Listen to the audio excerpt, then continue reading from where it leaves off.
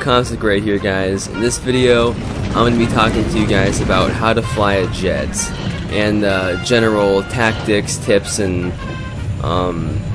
stuff like that I can give you guys. This is stuff that I have learned firsthand and that a lot of other people do as well, and I am sure this will definitely help you guys out there when you are starting to fly. First off, what I want to talk about is what you can do at the very beginning of a match. What I do is I put on the afterburners and I fly all the way over to where the enemy is with the afterburners on, and I try to hook around and catch the enemy jets as they are taking off. So I want to come from behind the direction they take off in so I can get right on their tails right in the beginning and hopefully take them out. Another helpful thing that I often do in this video is especially in this map, I duck behind a mountain by my base. What this does is that it breaks the line of sight between me and enemy engineers and enemy anti-air. So if you're coming under a lot of fire, there seems to be like 50 bajillion guys locking onto you every 5 seconds, it might be a good idea to fly behind a mountain if there is one on the map you're playing on, as that will definitely get the guys off of you. And another substitute you can do for this, if there are no mountains on that map, you can always try to fly to the outer boundaries of the map, and generally you'll be too far away from enemies for them to lock onto you, or for it to be that easy for them to lock onto you, and it's obviously too far away for anti-air to get you. The next thing I want to talk about is on this map, especially when I drop people back to my when I duck behind the mountain, I also draw people back to my base if I have somebody on my tail. So make sure you guys remember that sticking around your base is always helpful. I usually go around the map making circles, and I always make sure that I come back to my base. So if there's ever a guy on your tail and you just can't lose him, remember to fly around your base, because hopefully you have some anti-air guy there, and if he doesn't suck ass, he will hopefully get the enemy off your tail. And you also want to try as much as you can really to avoid the enemy base for that same reason. Sometimes you can get away with it if they don't have a very good AA person and he sucks at it. Otherwise, you want to try and stay out of their base, because you can get shot down really, really quickly, and it sucks. And let's see, sometimes when you're flying around, you might find yourself alone in the sky. There's not really any other jets in the sky. They don't have any other helicopters flying around, and if you don't have the rocket pods on to directly attack ground forces, what is always helpful to do is to fly around, kind of act as a scout, and just alert your team to where enemies are moving and where enemy tanks are heading towards, and just try to help out as much as you can in that way, as giving intel to your team.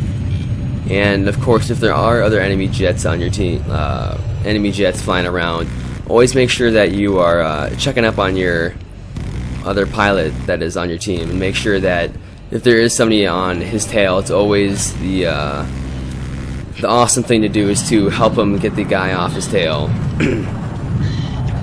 And I have tried this out a few times, and from what I've found, it's difficult, but it's definitely doable.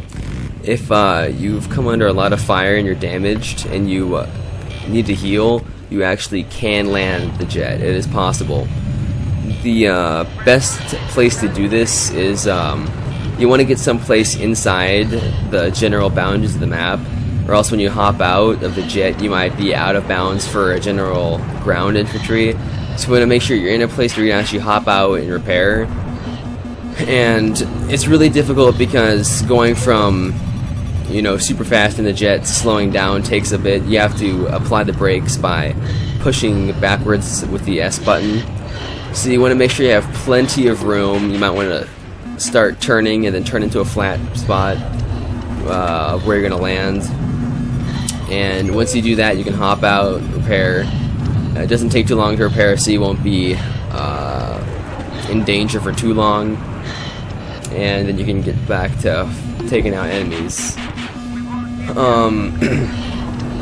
And for evasive maneuvers, this is a big thing, guys. What I generally do is, at any altitude, I will try to get him off my tail by just making some steep or really short turns. I do this by usually flying upwards and then catching him off guard and shooting straight down while braking, and that will hopefully throw him off. And when you do go towards the ground, since the guy would be above you, you will go under the view of the horizon, and generally what that does is it makes it harder for him to see you, especially if he hasn't spotted you. So if there's no orange dot around your jet, that really helps. And flares, make sure you always pay attention to that. Flares reload really quickly, so it's not too much of a pain. And usually if they are reloading and I need to shoot them off, I just smash the X button, and I'm usually fine. And another way you can help get jets off your tail, is if you just make some turns, it'll take the missile longer for it to get to you, as opposed to just flying in a straight line. And another concern about a bunch of people is if you need to get a joystick to be a successful pilot in this game. And from what I've found, you do not need a joystick in order to be successful as a pilot, really. I have a high DPI mouse, so if you have one that's really sensitive, it'll work pretty much, maybe not just as well, I'm not entirely sure, but it definitely is doable. So remember that, guys. And also, that is probably going to be it for this video, guys. Thank you for watching. I hope this is helpful to you guys. And remember, if this was helpful to you, pressing the like button always helps me out. And I'll be coming out with some more Battlefield 3 stuff, so make sure you stay tuned for that. So once again, guys, thanks for watching. See you later.